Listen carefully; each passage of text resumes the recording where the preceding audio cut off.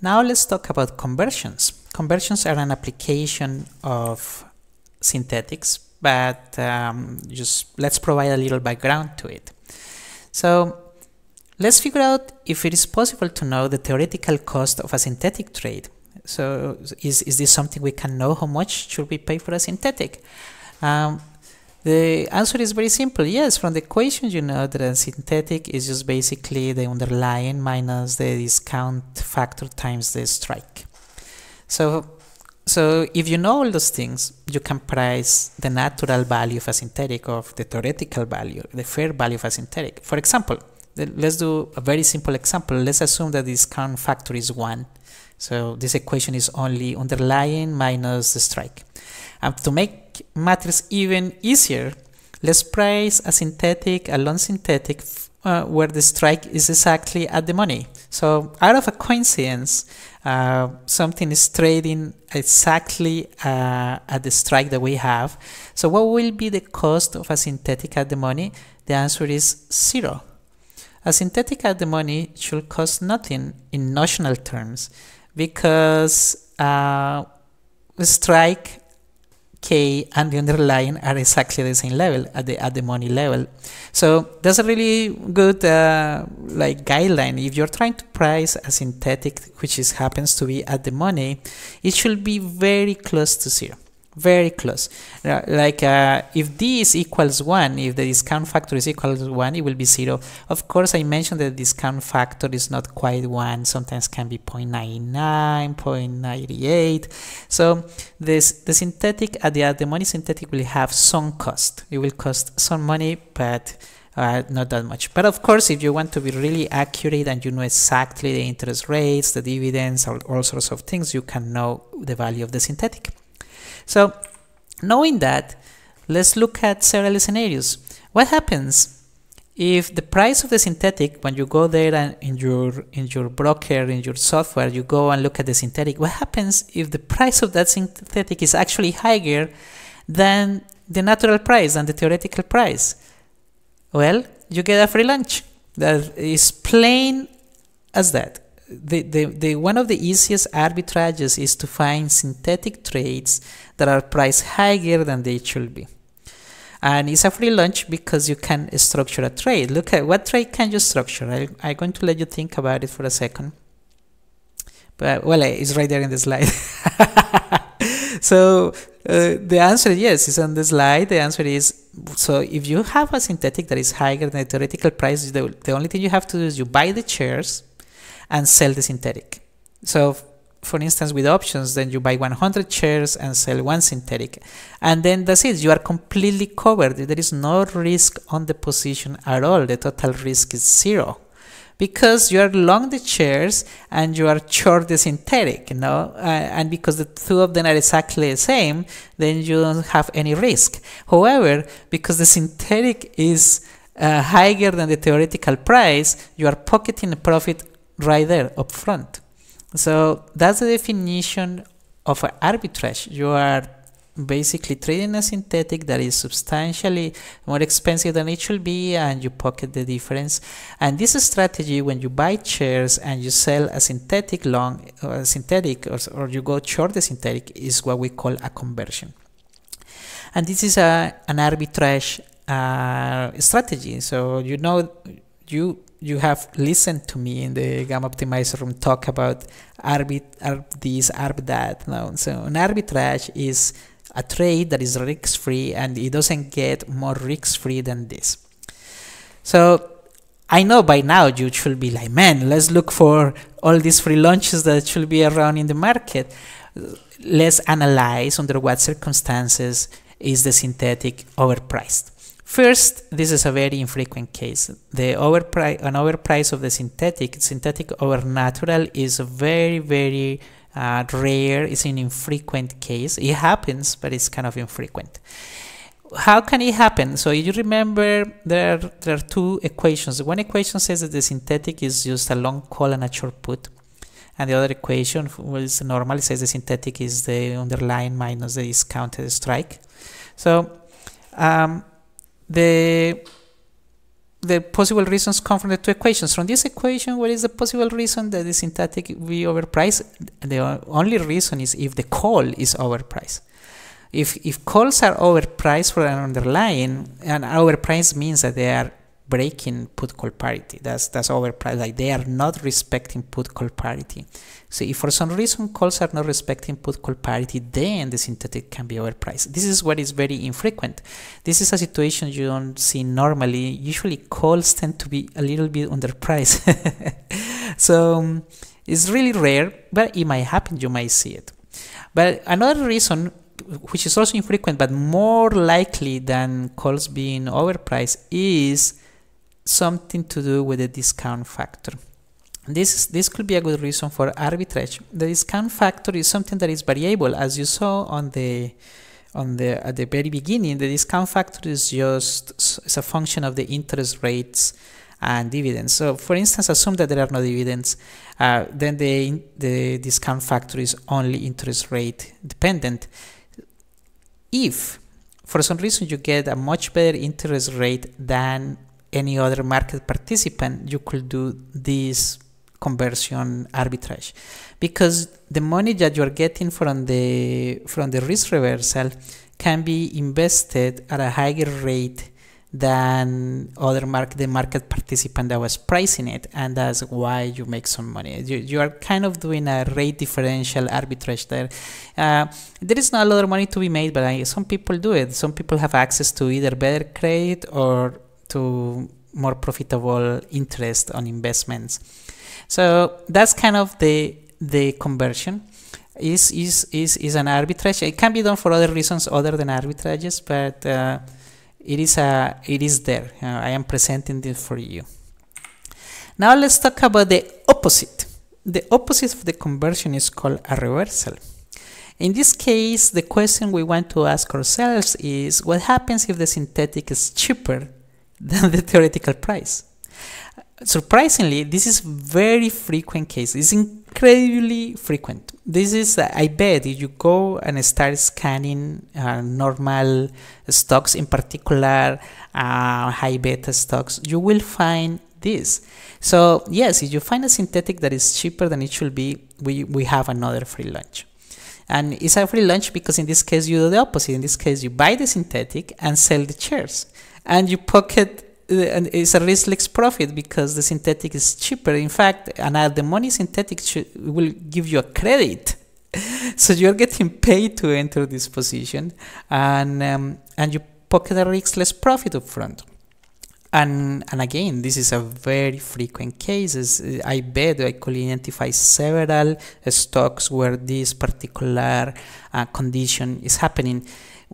Of course, there is a problem. The problem is that, yes, it's very common, but actually making a profit out of it, it is tough. And it is tough because it's a chicken and egg problem.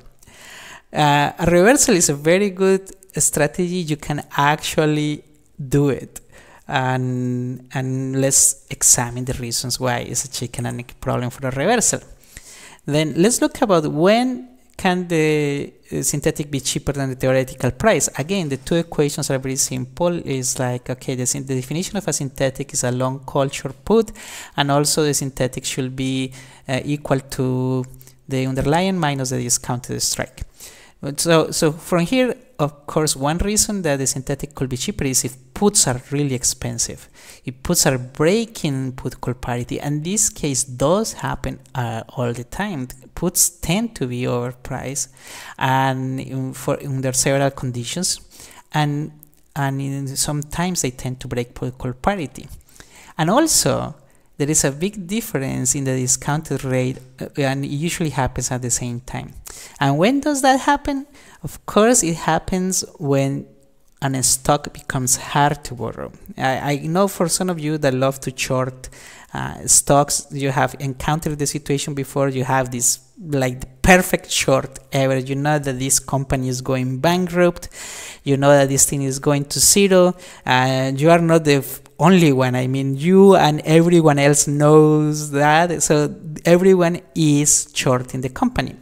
What happens when there is a massive short interest? Well, what happens is that because in order, naked shorting is in theory forbidden by law.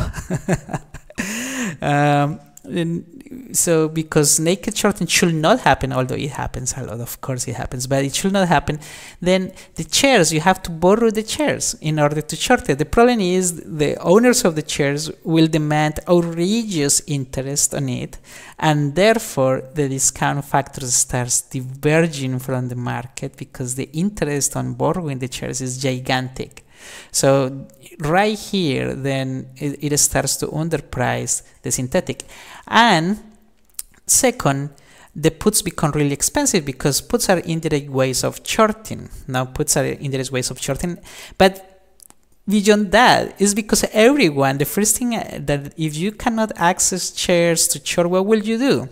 You sell the synthetic. No, that's the easiest way. If options are hard to borrow and it's impossible and the cost of borrowing is really high, they are charging you 20% per year to borrow the shares, then the easiest thing is just to do a synthetic position and short it with a synthetic. Let's sell the synthetic, and then so everyone is selling the synthetic, millions of people selling the synthetic. Then the synthetic drops in price just because of supply and demand. There is an oversupply of synthetics, and the buyers of the synthetic are not willing to pay full price, and because of that it becomes really cheap. It is become really cheap, and that's what is so frequent, because these hard to borrow situations are very frequent, and in particular with the stocks that have massive short interest. Now that we understand why the reversal is common, we can also understand why it's like a chicken and egg problem. What is the chicken and egg? Of course, the shares are hard to borrow, and you notice that the strategy requires you to sell shares. No, so somehow you have to short a stock that is already hard to borrow in order to buy the synthetic. So that's kind of a fulfilling problem, because let's go. Sorry about that.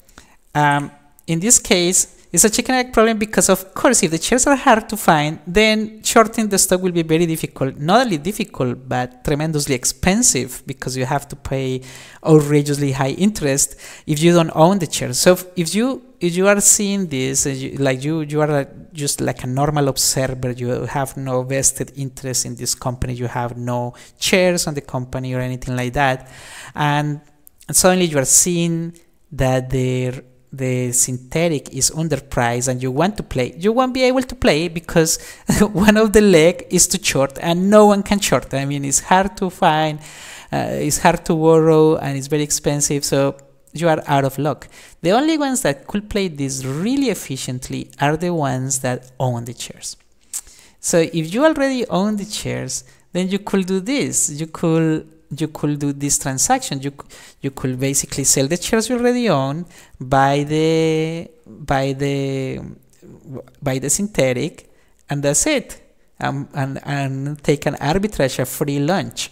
But look at this, there is a philosophical problem with that, because the problem is, if you own the shares, then you're already suffering massive losses. I mean, if all of the short sellers are piling up into your stock, it means that your stock has been beaten up quite a bit already. So you are sitting on mark-to-market losses that you are hoping to recover at some point. But if you decide to do this strategy, then you are forced to monetize the loss. You are actually monetizing the loss. It's not mark-to-market anymore. It's not unrealized. It becomes a realized loss. So look at what you are exchanging here. You are realizing a loss that could be potentially huge. For what? For an arbitrage that is kind of small in the context of the fall. So if you own the shares, it's like, okay, I am losing like $20 on the fall, but I'm going to earn a few cents in the arbitrage. It's kind of sad situation, no? And also, if you get rid of the shares, then that's it. You're forfeiting whatever potential recovery that can happen once the panic has passed, and you're kind of forfeiting that thing. However, that being said, if you own shares and you are suffering through the drawdown, and you think that it can get even worse than it has been, like for example, you think the company could go bankrupt or go close to zero or delisted, any of these situations, then yes, doing this reversal trade will work really well for you, because then at least you're already losing the money, and at least you can make some money on this trade. So if you look at it in that way, then you say, well, okay, not that bad. I mean, it can work. But as I say, for many of you, then it won't work. Of course, conversions and reversals can also happen under other conditions, but I won't enumerate them yet. Probably I will do a video with more like grounded data with examples how to trade this. But yes, there are also some dividend plays with reversals and dividend plays with conversions. So now let's move into the last advanced position. Again, it's advanced not because it's hard to execute or because it's hard to conceive. It's advanced because it has interesting concepts behind it. Let's look at boxes. A box trade is probably the weirdest trade ever. On the face of it, you don't even know why will anyone do a box. I mean, why would you do a box? So as we saw on the risk reversals and conversions, both of them had a long leg and a short leg. For instance, on the reversal, the long leg was done with synthetic and the short leg was done with shares. And in the conversion, it was the opposite. The long leg was done with shares and the short leg was done with the synthetic. So conversions and reversals are having long and short legs simultaneously with different instruments. A box is basically being long and short, but with synthetics on both legs. Okay, that's what a box is. So a box trade is a trade where you go long a synthetic and then at a certain strike, and then you go short the same synthetic at a different strike. But because the synthetics it really doesn't matter what strike you pick, they are tracking the underlying, no?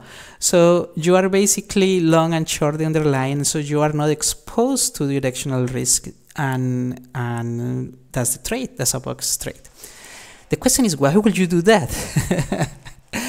So let's look at what a position like this should cost. No, so you have a synthetic. Remember that a synthetic one is the underlying minus the discounted strike one, and the synthetic 2 is the underlying minus the discounted strike 2. Now that's kind of the two synthetics that we have. And the cost is like, I'm going long synthetic 1, I'm going short synthetic 2. It really doesn't matter. You notice that S cancels and the discount factor is the same. You notice that the cost of the synthetic has nothing to do with the cost of the underlying or with Greeks or with anything. The cost of the box trade with synthetics is just the difference between the strikes. That's the cost. Multiply by the discount factor. Remember, if you make the discount factor close to 1, then it's easy to visualize. So a box trade is just basically a trade that will cost the difference between the strikes. That's it. And it's a trade very interesting. What is the payoff of the trade? The payoff of the trade is also the difference between the strikes. So this trade, if this trade costs you $10, it will pay you $10. If it costs you $20, it will pay you $20. And you want to start to wonder, why will anyone enter a trade that will not deliver any profits? No, why would you do that? I mean, you are limited by the cost of the trade. However, you will notice that the parameter D is slightly less than 1 in this case. So the box will be slightly discounted from the difference of the strikes, but I guess this will be negative here. This number will be usually negative. So the box is one of these interesting trades where most of the time the box is overpriced and you're paying more for the box than the fair price. And the question is, why the boxes are all priced like that? I mean, if the difference between the strikes is 10 points and you check the box is like 10.20. It's always more than, so the question is, who will pay 10.20 today to get paid 10 in a month or 2 months? And that's an interesting question, no? So let's look at the application of the boxes. As I mentioned, notice that the cost of the box is heavily dependent on the strikes that never change. The strikes are the strikes, they are set during the whole duration of the trade, but it depends on the discount factor. Right here, no? The cost of the fair cost depends on the discount factor, and the discount factor depends on the interest rates. Like in this case, for instance, I removed dividends, I only let interest rates. Notice the discount factor is just the exponential of the negative interest rates times the time to expiration. So D could potentially change during the discount factor could potentially change during the life of the trade. And a box trade is therefore a good way to speculate on interest rates. So it's very interesting. A box trade can be seen as a play on interest rates. It's a very interesting way of playing interest rates, and it's done with options. Amazingly, the options are connected to interest rates, but the connection is not that evident. But a box trade kind of brings that connection into the light. It really shows you how heavily dependent on the interest rate is the price of the box. But other than this, other than speculating with the direction of the trade, the way the boxes are used in real life, boxes are actually used as financial instruments, as lending. Doing a box trade is basically a good way to borrow money. If you are in need of huge amounts of money that you want to borrow at a very competitive rate, then a box trade is for you. Although this is kind of rhetorical. It's not really for us. It's not for retail traders. But this is a lending and borrowing vehicle available to really huge players.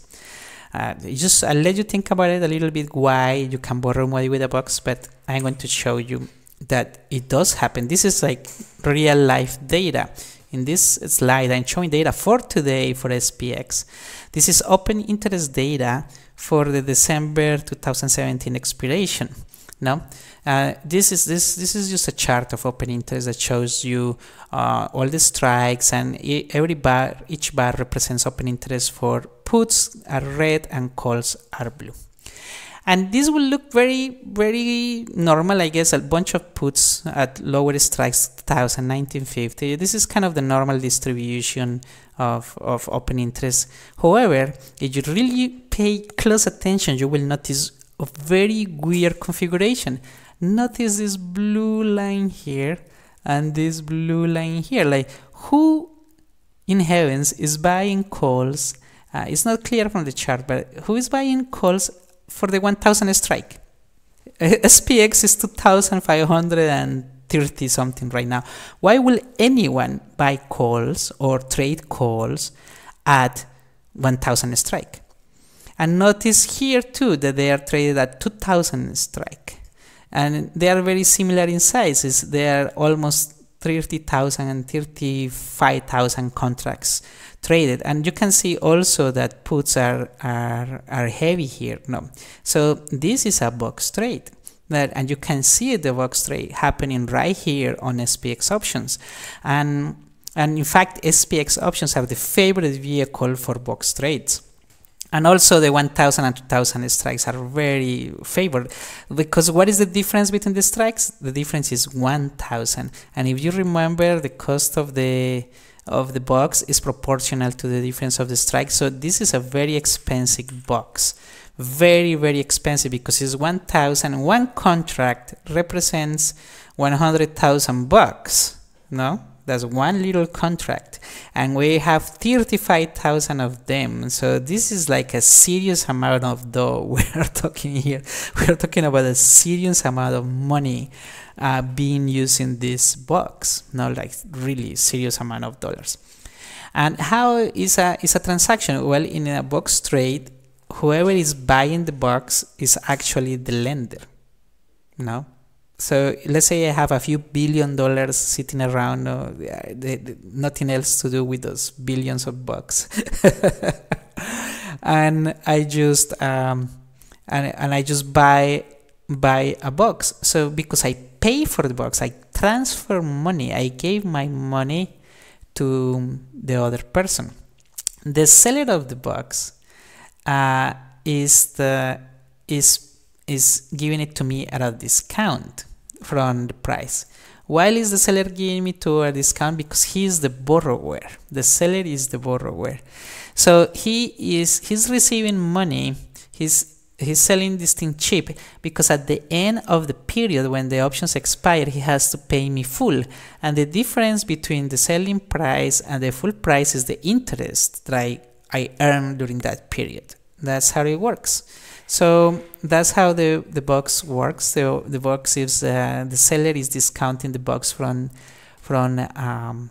like the payment, as you saw on the equation. D is usually less than 1, so the box is less than the difference, but it pays the difference.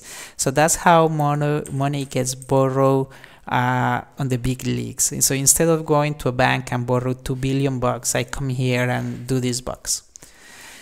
How this works? I mean, how it is possible that they borrow money? Of course, this is, if you try to do it, you cannot do it. If you're a retail trader, it's very likely that your account is what is called regulation T. So if you have a regulation T margin account, then there is no benefit with this trade because you cannot use the money. If you are the seller of the box, you cannot use that cash. That cash is completely locked in your margin account and it cannot be used. So for a retail trader, guys, sorry to burst your bubble, forget about it. This is not a cheap way to borrow money from strangers. If you have a regular regulation T margin. There might be other type of accounts where this trade might or might not work. This particular trade is geared towards parties, toward traders that can post collateral, very liquid, high quality assets like treasuries, and they work directly with the clearinghouse. They don't work with the brokers or anything. When they do these trades, they are doing these trades directly with the clearinghouse, with the broker, but the broker deals with the clearinghouse and shows that you have the collateral. This is done because sometimes banks and institutions own billions of dollars on treasuries and they don't want to sell them. They say you need the cash, but you don't want to sell the treasuries. Then you borrow against them, and that's it. And that's how this works. You borrow against those treasuries you're holding, and you use the cash for whatever thing, and then you repay it. No, it is very simple, and it's a very active market. And as you can see, you are curious, you can compute the notional value of this loan, and you will see that it's mind blowing. You know, the notional value of this loan is 35,000 boxes with 1,000 strike is exactly 35 million, and times 100 is $3.5 billion. So right here is a $3.5 billion trade, and it happens, and that's one of the examples of how liquid is the SPX option market for you. And I think this is the last, yes, this is the last slide, and this was the discussion about advanced topics. So to just summarize here, we talk about put call parity, we talk about the effects on spreads, we talk about just using put call parity to compute prices for in the money options, using put call parity to design synthetic trades, and finally using synthetic trades to create all these very interesting trades, which are conversions, reversals, and boxes. Of course, this is really kind of high level and abstract. I didn't have a graph or many examples of how to do it because I don't want you to trade these yet. I really want you to introduce to these concepts. Boxes, forget it. Like, there is no way to trade a box. There might be ways to play a hard to borrow with boxes too, but nah, better not to do it. It's better to just